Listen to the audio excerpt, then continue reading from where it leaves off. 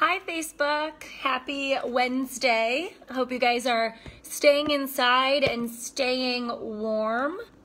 It is really, it's still coming down outside, it looks like. I'm gonna wait for some people to hop on here real quick.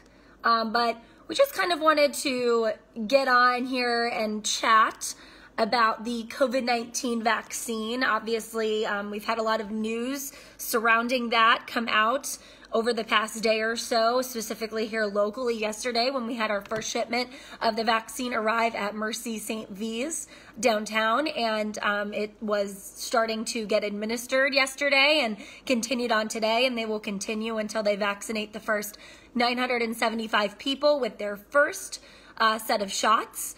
So we will obviously continue to follow that, but since, we've kind of let you guys know that this is happening, we've been flooded with questions just about the vaccination process and, other questions that you guys have about timing for when everyone can get their shots. So I just wanted to hop on here, and feel free to drop questions throughout this, but a couple of the main questions that we've been getting, I answered at 5 o'clock in my package. And one of them that I found fairly interesting was, surrounding people who've had COVID-19, if they should get the shot, if they should, get vaccinated, and when. So when is really the big key there. So the short answer for that is yes, people who get COVID-19 are still encouraged to get the vaccine once they are able to, once it becomes available for them. But it depends on when you had COVID.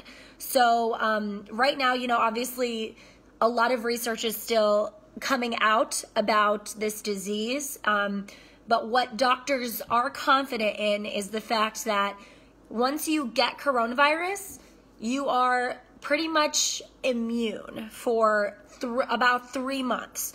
You really can't become reinfected for at least 3 months is what they are confident in predicting at this point.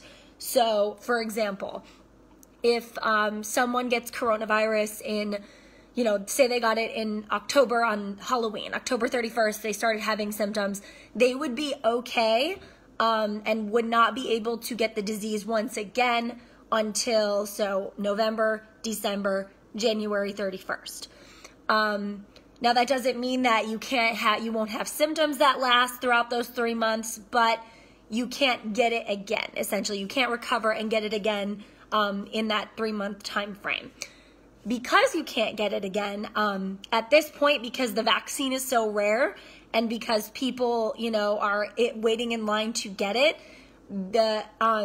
a lot of hospitals are choosing not to exactly give the shot to the first responders during that time frame, because essentially they're not going to get it during that time anyways, and they'd rather protect the staff members that have not gotten coronavirus and can become infected. I spoke with Mercy St. V's kind of about this today, yesterday, and then kind of continued the conversation today, and they did in fact tell me that yes, staff members who have had COVID-19 within the past 3 months aren't necessarily on the top of the list, even if they are working in places like the emergency room or the ICU, or they're dealing with COVID-19 patients every day. They're essentially not prioritized on that list anymore, just because, they can't get it. They can't get COVID again right away.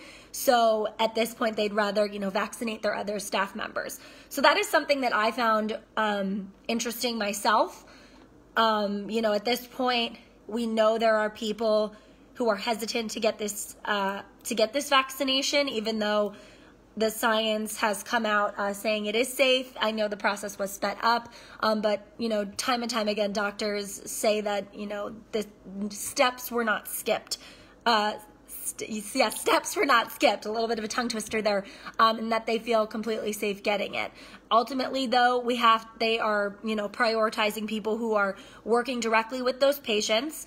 And people who are working in places like nursing homes, or people who live in nursing homes, because they are at risk for the virus the most. Okay, so now that I've kind of explained that, I hope that kind of makes sense. If you have questions about anything I just explained, feel free to drop them below. but I am still gonna kind of scroll through here and see what else what questions we have.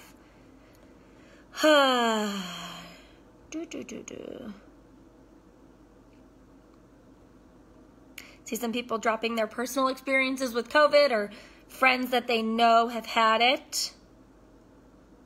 How long and how often do you need to get a shot after you get the initial shot?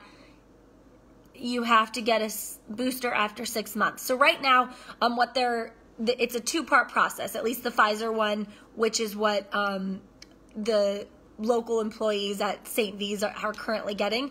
So you get 2 shots. You get one whenever you get it, and then exactly 3 weeks later, you will get another shot. And that is how that works.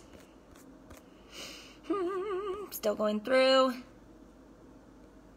We did have a couple questions, I know, on some of our Facebook articles about oh, excuse me, it's escaped my thought. Oh, when the vaccine is going to be available to everyone. So like when you can just go get it like a flu shot. Still, we haven't been given that information. It will probably be a state by state type thing. But they are predicting that spring of 2021 could be when that is. So it will be very similar, we're told, to the way that people get flu shots.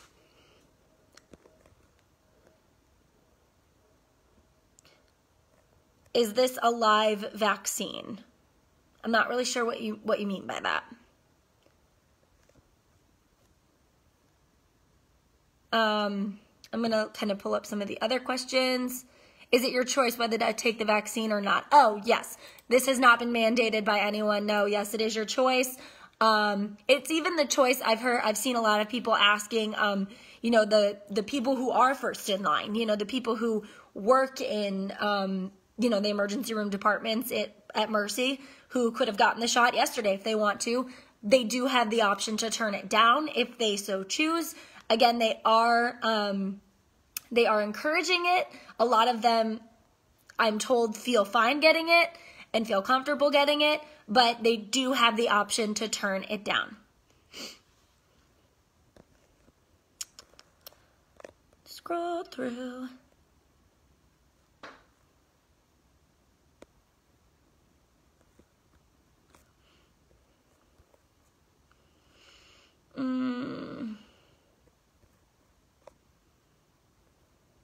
I think people are asking June. Are we going to get it by June? Essentially, I believe so. Right now they're predicting the spring. So obviously June is end of spring, start of summer. So that's the plan. But obviously things change. We know that, if anything, in 2020. Things will change. And that was another thing I see people commenting about, like, are you going to get it? Is this person going to get it? Who's going to get it? One of the nurses that got it yesterday, she was one of the first people to get it in Toledo. And she made the point that, as a nurse, she felt she had to lead by example, just because, in order to get rid of this is the first step. If people don't trust this, if people don't get it, ultimately this virus is going to stick around, and, no one wants that. Still going through. I'm trying to pull up some of the questions that we got on Facebook earlier today. So sorry if I'm a little spacey during this, guys, but I'm on my computer. Oh, good questions that we've gotten about masks. So once you get vaccinated, you have to stop wearing a mask. Doctors are saying no at this point. They still would like everyone to wear a mask. This is kind of the beginning of the end. We've probably heard that a couple times over the past few days. But they still, want people to be wearing masks and social distancing, have it a regular part of your lives. That's not going anywhere anytime soon. So I don't know if that answers that question. Oh, has anyone gotten sick after the vaccination at all? I mean, I can't speak for every single American who's gotten the vaccine. I personally am unable to speak with every single person who's gotten the vaccine. But I did talk to the people who got it yesterday at Mercy, and all of them say they're feeling fine.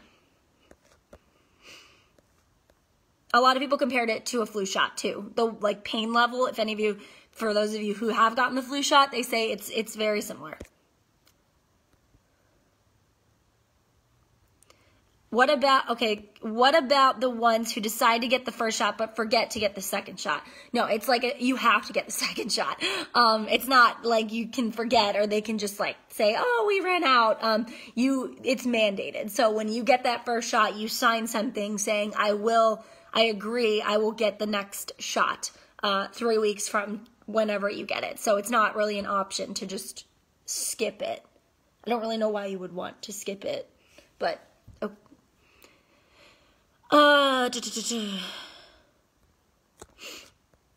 any other questions I can try and answer based off what I've been learning at this point?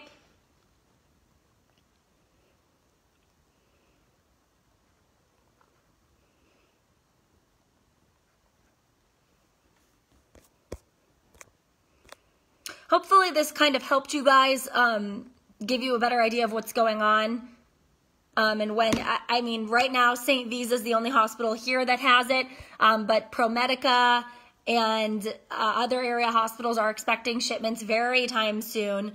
I'm seeing this thing about Alaska. I'm reading some of these things. There's an explanation in the comments for those of you commenting about whatever worker in Alaska, but I don't report in Alaska, so I don't know. I report in Toledo. Anyways, so there are people who are getting it right now at St. V's. Other hospitals like ProMedica and other area hospitals are supposed to get their shipments next week. So as soon as that happens, we will update you guys. Thank you so much. Have a great